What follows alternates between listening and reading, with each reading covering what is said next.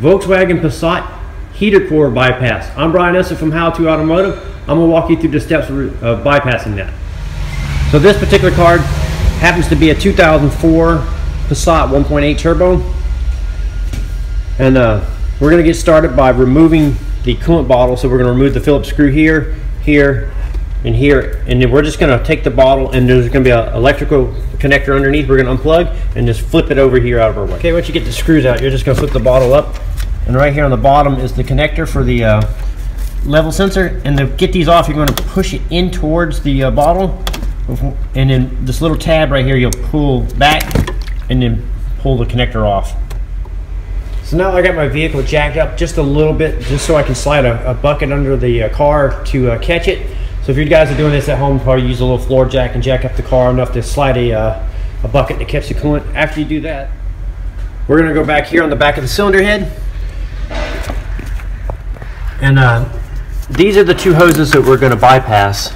So I'll reach around back and point them out to you. So this one here, and then this one here is the hose that goes from the metal pipe, makes a 90, and then makes another 90 like this. We're going to make an incision and cut it right here, and cut the hose in half. Okay, after you get that hose cut here, the one directly below it, you're going to cut it right here. I'm just doing this all with a razor blade. You can use a pocket knife, whatever you got to use it. Now you're going to make a cut here. So after getting the top hose cut and the bottom hose cut in half, you're going to need a 5/8 90-degree adapter like this and two hose clamps. So the two hoses going to the firewall upwards, you're just going to tuck those out of the way for right now. We're just going to leave them in there like that. You'll tuck them out of the way. Now you're going to slide one of the hose clamps over this hose and a hose clamp over that hose. Put them in a way where you can get to them, so you can get your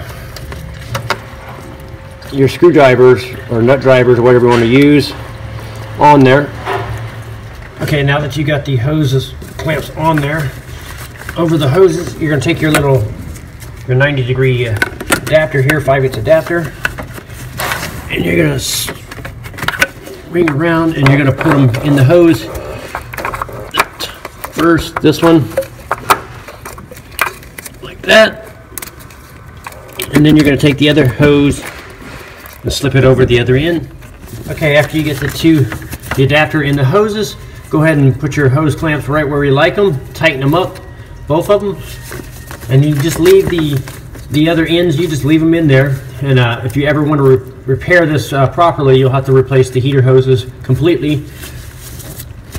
For now, that'll complete that portion of the job.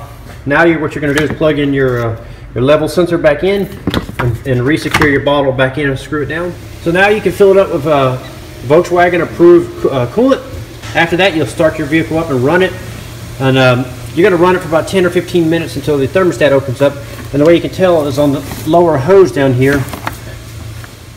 So the lower radiator hose down there will it'll be cold at first, and as the thermostat opens up, that hose will warm up, and it'll near match the temperature of the upper hose. And the way I do it, a safe way to check it is to get one of these infrared thermometers. They're pretty inexpensive, and you just shine it down there, and you take a before and after reading. So you shine the laser right onto the hose, and it says right now it's 33 degrees. And so we'll start the car up, let it run, and when that thermostat opens up, this hose will probably be around 140, 150 degrees, and this hose right here will probably be right around 170, 180 degrees. And then you also want to listen for the fans to cycle on and off. You want to make sure that when you do this, your air conditioning and your defroster is turned off. You don't want that on. And let it run until the thermostat opens up, the fans cycle on, and that when the thermostat opens up, most likely this coolant level will drop. So you'll fill it back up to the full line right here. You don't want to fill it up past that line. If you, this tank is what is known as is what they call a expansion tank. So as the coolant gets hot, it expands, and it'll fill up in this area right here. So if you overfill it, it could actually create too much pressure in the bottle will crack the bottle. And so once the fans come on, the coolant level is at the proper level. Put your radiator cap back on. And that's how you bypass the heater core on your Volkswagen with the 1.8 turbo.